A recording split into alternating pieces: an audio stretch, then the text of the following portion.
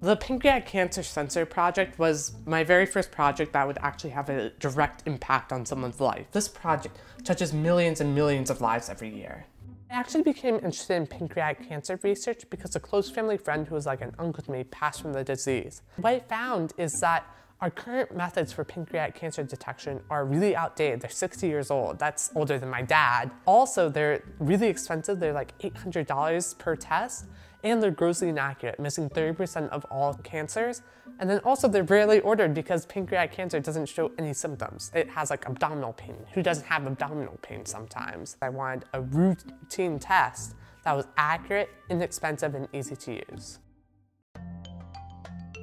When Jack came to us with this new science fair idea, you know, every year his science fair projects had been exponentially harder and more complicated. And so when he came up with this idea, I just was like, Jack, please, you're still in middle school, you're 14. If it was that easy that a middle school kid could do it, it would be done.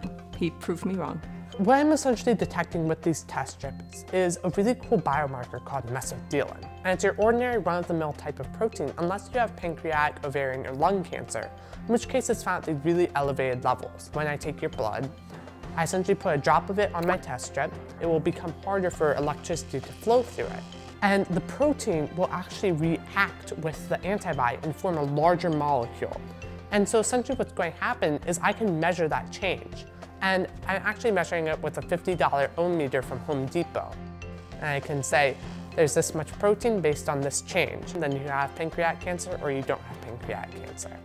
In comparison to the current leading methods of pancreatic cancer diagnostics, my sensor is 168 times faster, over 26,000 times less expensive, and it has close to 100% accuracy. For me to make something that doesn't have real-world applications is a waste of your time. Theoretical research in like physics, like the discovery of the Higgs boson, that's incredible.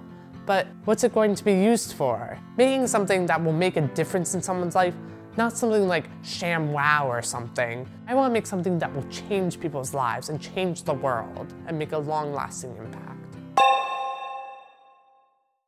I can actually look at your blood and say, these few proteins have to be there, so that means you must have this disease. Essentially what I'm doing is I'm taking something that's the size of a room and shrinking it down to the size of a sugar cube.